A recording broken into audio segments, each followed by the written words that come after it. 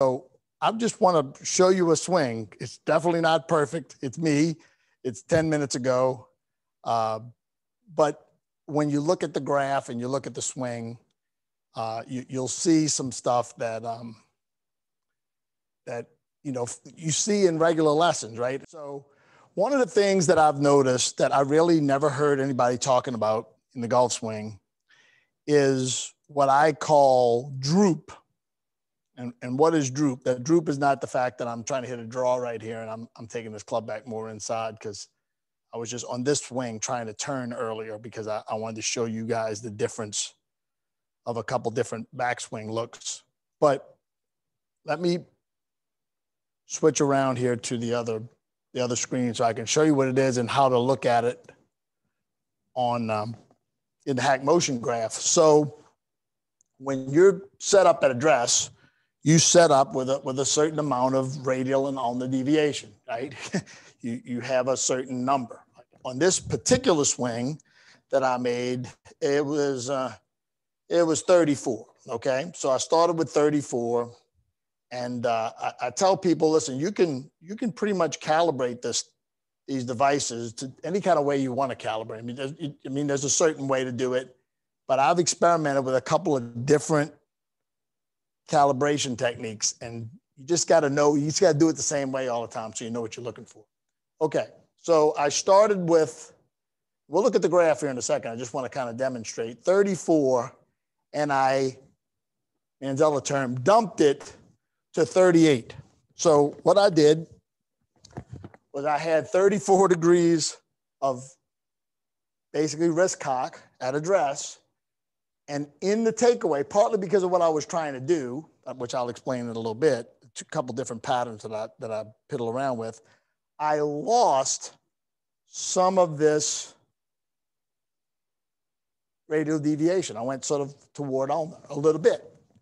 This is a super common issue you see with regular folks. So let's see, we'll go, this will be a good one right here. We'll use this one instead. Okay, so there I start right here, 34, and it goes to, I guess it goes all the way to 39. So that changes a whole bunch of things in your golf swing.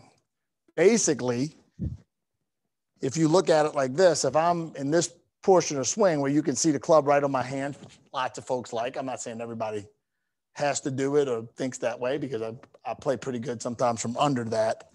But if you took this position and you just took some of that wrist cock out, all of a sudden now the club's, through my ankles basically.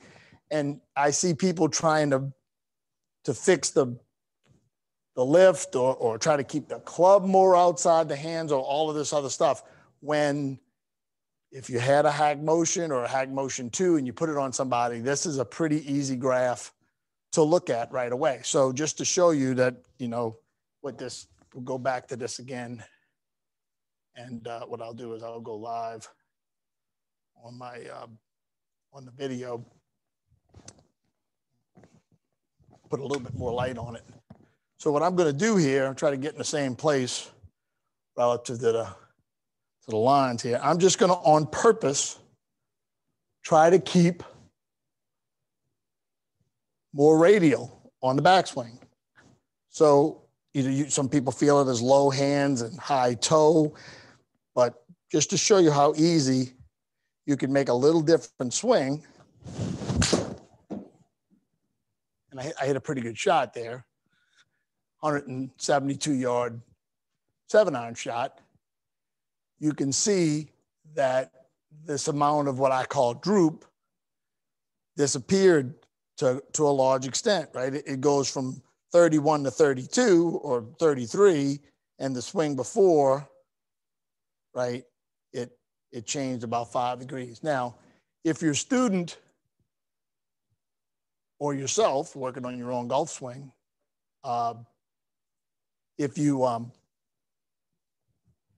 have it in there and works out fine for you, God bless you. But it's just one thing that I really didn't hear. I don't really hear people talking about that much in a golf swing.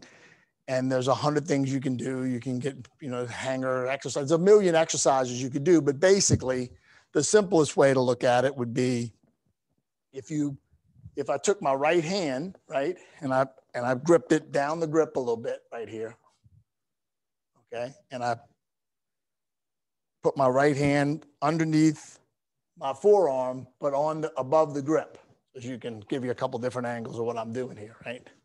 This kind of action. So because I gripped way down the grip, way down, I got almost 4 fingers in there. I'm going to grip a little less down the grip and go with 3 fingers. So now with that 3-finger feel, and it's in there, I can make some takeaways and just try not to crunch my fingers. And you could go to a live mode here. We'll go with this and go live on the, and you can see what I got here, 20, 30 right here, and I still got 30. If I went to 2 fingers, that's 34. So on that swing, I basically went from 3 fingers of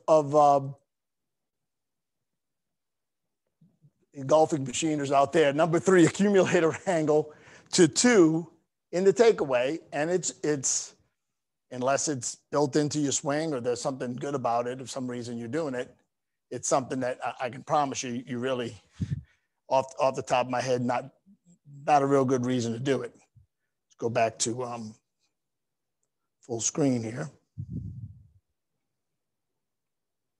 And chart. Okay, so this was the second to last swing. Okay, so let's go back to the full graph here. Okay, all right. So what this is showing here, the slope of this graph right here is showing how fast I'm cocking my wrists on the backswing, right? And what I like to see, and I highly recommend, is that this line does not go up like this after impact. Now, what does that mean? That just means that I've put a certain amount of radial deviation in.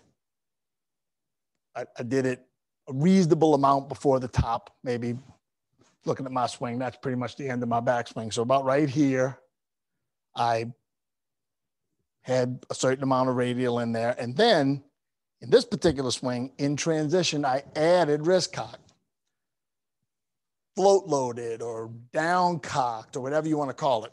And I used to be a pretty big proponent of it. Like, yeah, you know, Hogan does it, right? We don't really know that that's what he did because he could have done it with extension, but either way, you know, people thought it was a good idea to do. Well, I can tell you, having had, you know, a couple of hundred different, you know, people for sure on HackMotion, this is not something you necessarily want. Ideally, you know, if I just hit, I'll show you, just hit a little pitch here, just a little basic pitch shot, you can see there's nothing there. And if I just added a little bit of wrist cock and added a little bit of wrist cock on the other end, I get this nice, what I call flat top right here.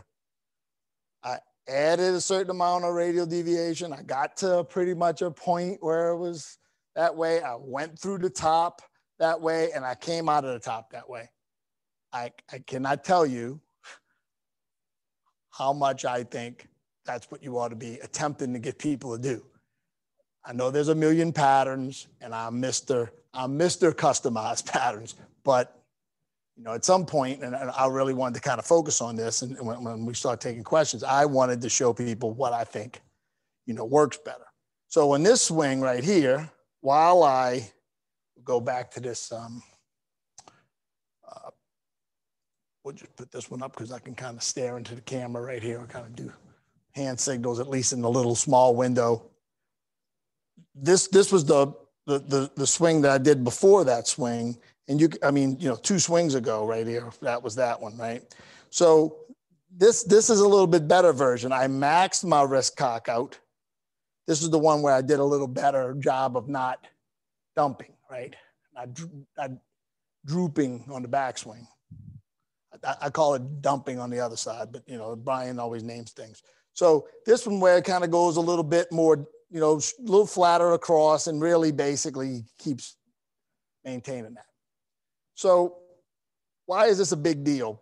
Because as the guys with HackMotion can tell you, you get this somewhat coupled motion of the wrists. When you're uncocking, it tends to, do one thing, flexion extension, you're cocking, it tends to do the other. And this particular flexion extension graph, this would be what I would suggest is, for the most part, standard for me. Not necessarily how much of the slope is that way, just that the slope is that way. So what I'll do is I'll take these two lines off we can leave them on there. I don't think it's going to matter when I get over here. So I kind of show you what this is with a little bit longer club, right here, like 7-iron. So what I'm suggesting is your wrist is starting a certain amount extended. You can see that'll be this number right here. What is that? 17 degrees. Okay, I've done more. 17 degrees. And then it's going to work toward flexion. It doesn't have to do what this swing did, which is, I did this on purpose to put a big old wave in there.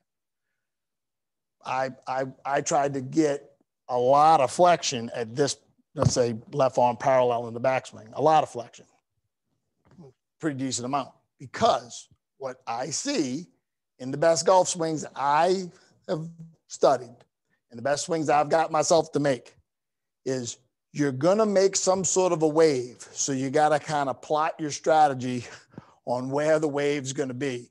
And I like it to go toward flexion, come out of flexion so the club doesn't get too laid off and too far behind the golfer. Then what will tend to happen is this little bitty piece up here where there'll be like a little last second move toward flexion late in the backswing.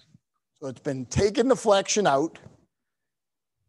You've added it, you're taking it out, and now as you're sort of loading everything up, you'll start to working toward flexion again. And then you get one nice little run of flexion on the downswing, peak that sucker right about where that is, and then take it out. I've seen people say it's perfectly okay to get the bottom of that, whatever you want to call it, the bottom of the check mark, looks like a check mark to me. The bottom of that green check mark, oh, it's perfectly okay to have it at impact. I'm going to tell you from somebody who, at some point, somebody said, I had the flattest left wrist in golf. It's not something you want. I don't care if the #1 world player in the world does it. I'm just telling you, in general, if you are adding flexion right up to the point of impact, you've got this dicey club face position because you're gonna be de-lofting it as you come into the ball, and that's gonna change your, how long, your reach, basically your radius to the ball, and all bets are off basically if you don't start taking it out or even leveling it off. I mean, I don't think you can really do that very much, but I've seen swings where people kind of leveled it off. So that's what I kind of like to see. That much slopity-dopity there, not so much. But now let's talk about the radial and ulnar when it comes to basically what I would like to see is what happens here. The peak of the flexion happens first, and then you start to take that out. And then the peak of the extension happens, the radial and ulnar. You've dumped as much as you're going to dump, and then it starts going back up the other way. Happens just after that. When those two things are too close to the ball, when they get, or past the ball, when the bottoms or the valleys, if you want to call them that, because the peaks would be going the other way. If the valleys are on the other side of impact, you're in the hands of the Philistines. I'm just telling you right now, it's not anything you want to do. And then lastly, if you look at the rotation graph, I'll take these two out. This particular one right here is 44. I hit a push right out. I'm trying to remember the shot. I think it was 3.1 inside out and some amount of, it drew a little bit, but it was still kind of a push draw. You saw the backswing was mostly a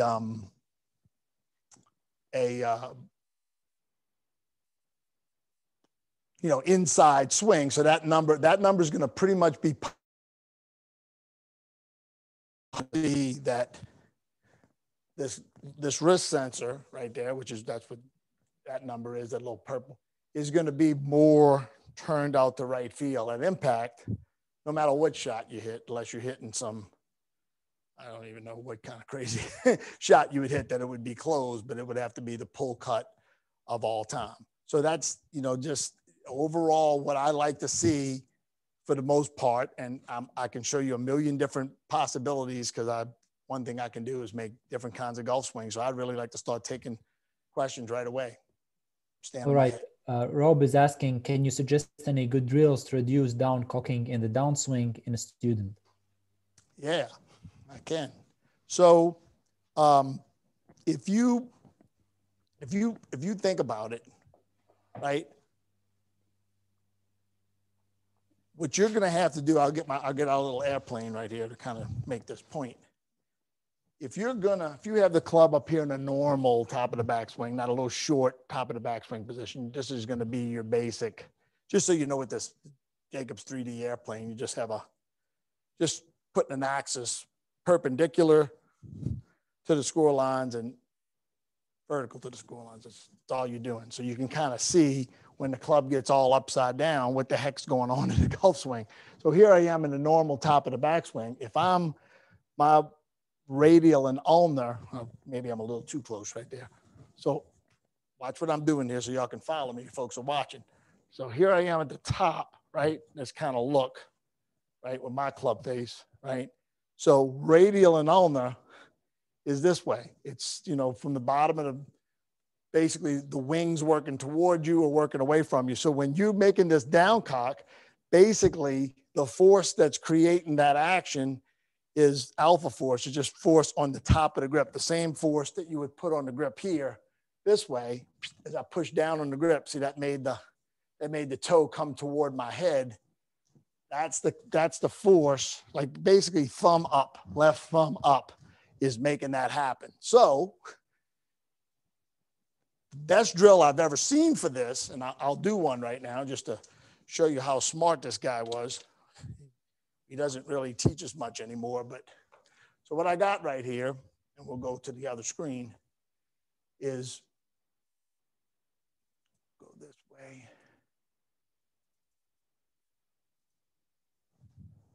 Put on a little more light. So this is a 3 hybrid. This is about the best club for this. And so what you tell somebody, so just so you know, I can hit a 3 hybrid about 225 or 230, no big deal, right? The best players in the world hit it 50 yards past me. So here's a 3 hybrid. Now you go over to your student, you say, got a 3 hybrid? No, I got one. Here you go. Now, hit this ball 120 yards, but make basically a full swing. Okay. Can I hit this thing 120 or 130?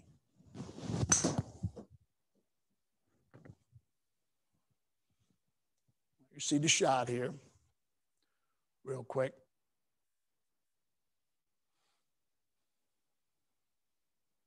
So I made a convincing full swing. That's what you want your student to do. So watch just so you have something to kind of go by here.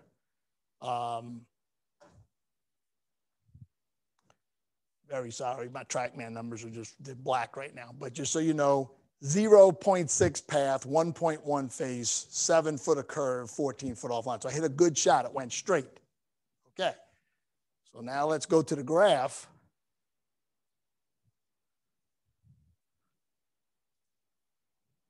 Okay. And we'll go to like normal size right here. Okay. So now you're going to be able to see it. Okay. You're not going to flat top that sucker any better than that. So let's take off the flexion extension and take off the rotation graph. And there's a little bitty teeny weeny noise right here, right? But you can see that thing is as flat as the top of Howie Long's head right there, right? And so And it's all well timed. You know, if you look at my flexion extension graph is good, and where the wrist cock starts reoccurring, it's all good. It was a good swing. I hit a really good shot. So when you make that sort of swing, if you have any force up on your thumb right here that makes it wrist cock down, or even if you're sort of like what I've been struggling with is sort of adding extension on the downswing, and I'll explain that in a second, not anything you really want to do either. If you do this and you take out a 20 degree, 18 degree club and you try to hit a straight shot, it won't go straight. It'll just go straight right. It was a brilliant observation by Tommy Losinger. It's his drill. And if you can make I once suggested to somebody, you know, who was working with a really famous player who was having handle dragging problems, just take out a 3-wood, and this guy's best player in the world, and said, okay, have him hit 220-yard high 3-woods. There's no way to do that and down cock it, because you're never going to be able to get it. You're never going to be able to get it out on the other side. So you get this nice even change of direction with that particular club and that shot. And I think it's just a brilliant, easy, simple way to do it. We'll work with a 3-iron or something like that, but obviously a hybrid's an easier club to work with. There's a question of what body pivot matchups go with respective wrist angles at the top, bowed versus flat versus slightly extended, and into the downswing. So matchups of wrist angles and body pivot.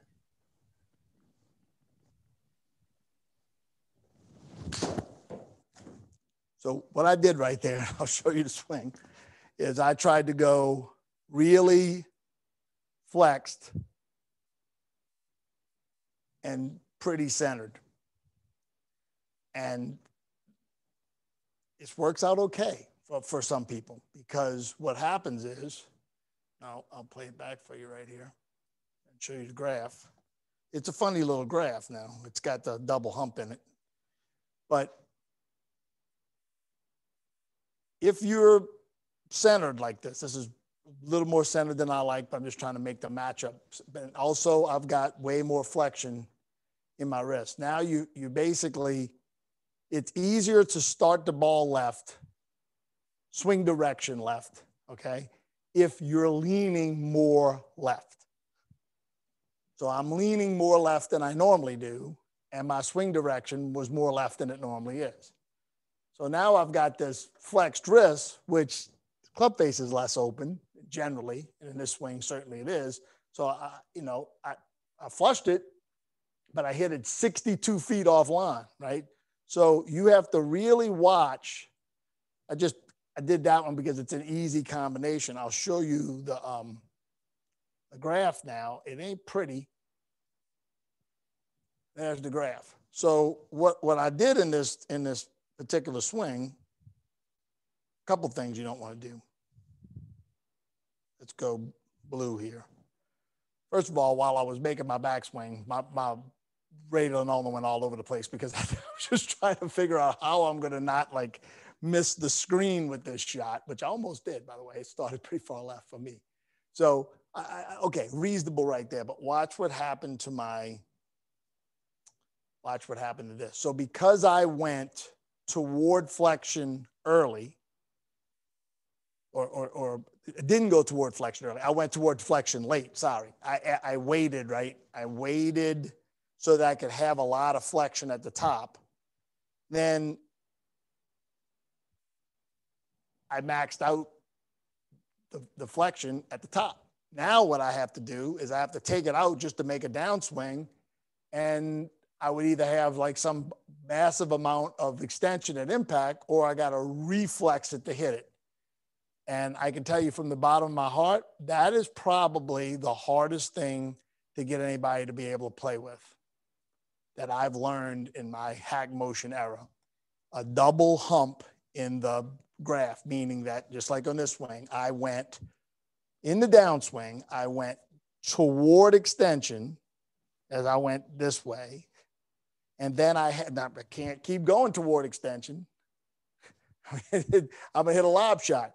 So now to hit down on this ball and hit some kind of a normal shot, I got to reflex it. Now it's way late.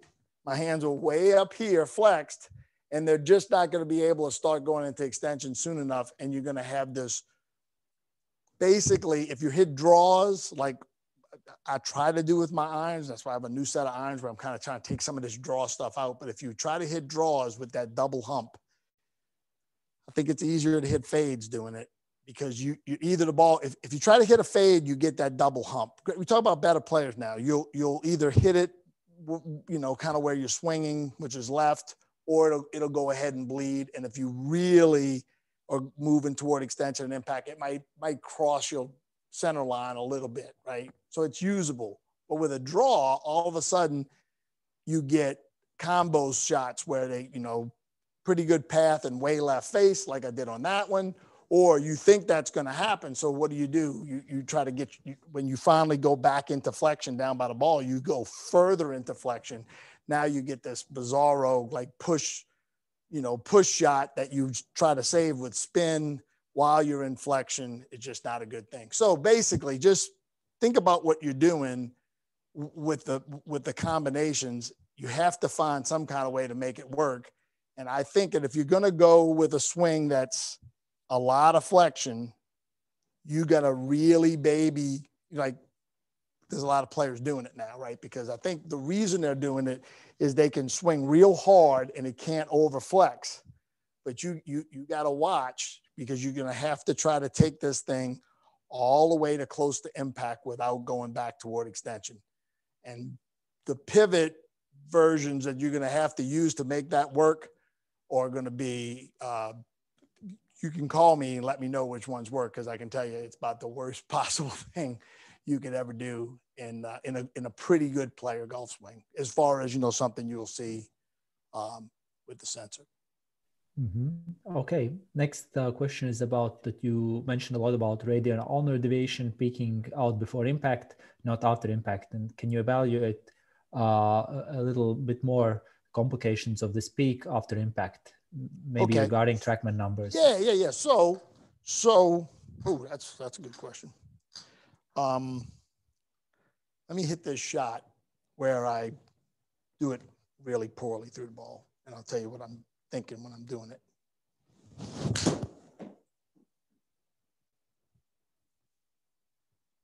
Wow, what a shot. So just show you the graph here, because I just want to get to as many questions as I can. So there was a thought at some point. Let's go this way. That wasn't that bad. There was a thought at some point in my golfing machine days that what you would try to do is, I just want to show you what I'm saying right here, that you would try to go to fully uncocked in the follow through when both arms are straight right here. So if you do that, if you actually went to fully uncocked through the ball, watch this nasty looking graph right here. Even though, like, I know I'm supposed to do this, you can see you get these like phony baloney. You don't want to do that, because when you uncock enough, all this extra stuff right here, what'll start happening is this little actually halfway decent little move back toward radial right here will disappear if you keep working on uncocking through the ball. When you uncock fully,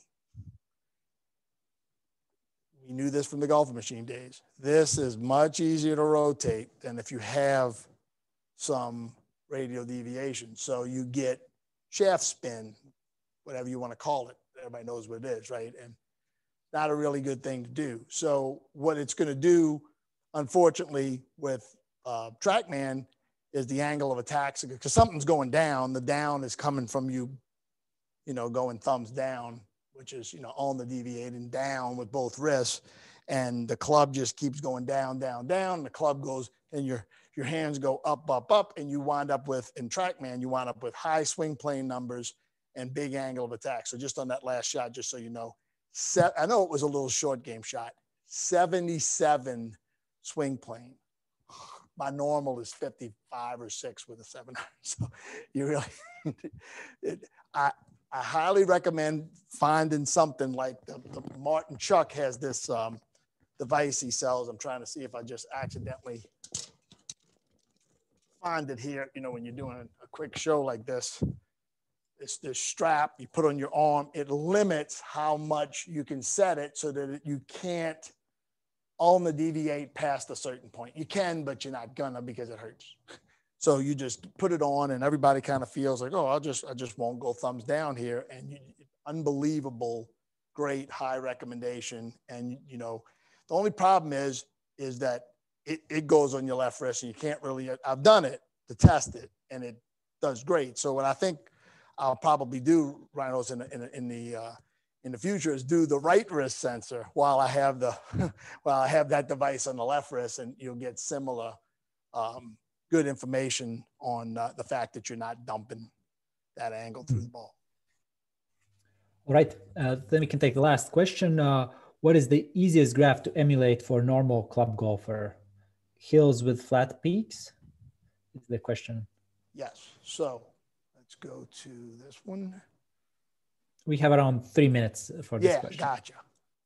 All right, no, that's the wrong one. Here we go. Okay. So if you just taught people to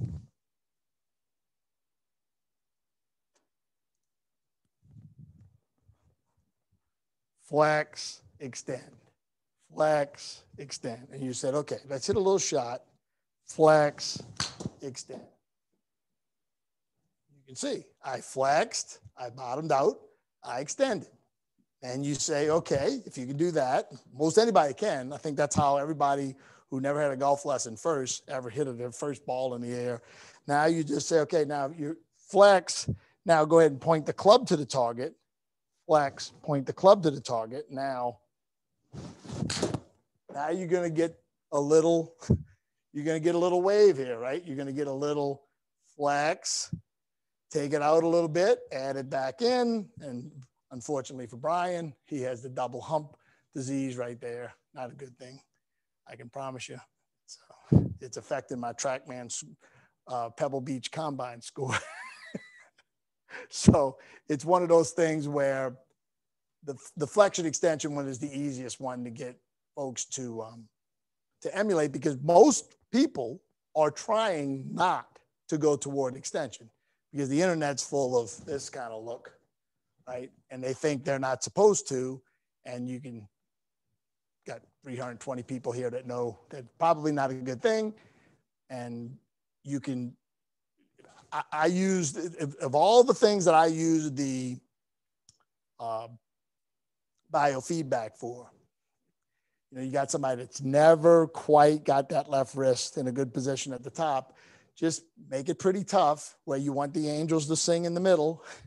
And there's just like nobody ever, you know, like people used to argue with me all the time. Look, you're swinging way too far inside out. When the orange machine came out, nobody argues with that. If you're telling somebody, hey, here's where I want your wrist right here, and the angels are singing, the biofeedback's going, okay, they know it's doing it. They go here and they pose it one time, and I say, okay, hit a shot.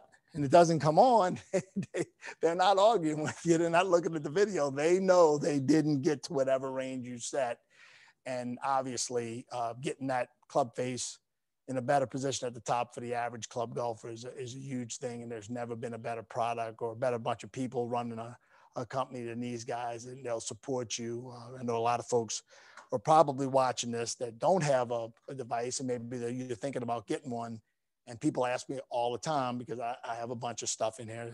God only knows what I spent in the studio, but I can tell you from the bottom of my heart, for the money, there's nothing that you can directly improve your understanding of how the golf swing works, or your ability to change people in real time, which is what golf lessons should be anyway, right? While you're on the clock, you make them better than the HackMotion device. And I'm very excited about using the two, you know, with I've been just using it on myself and a couple of people, but I'm ready to go out in the field with it, because it is a little bit lighter, and it's fun to use. The straps I think are an upgrade. And like I said, the support is world class, and that's important when you invest in your money in anything. So I really appreciate you guys giving me a shout to do this. And anytime y'all got anything, I'll be the first guy lined up.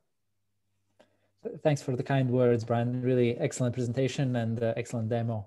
Really appreciate your time as well. All right.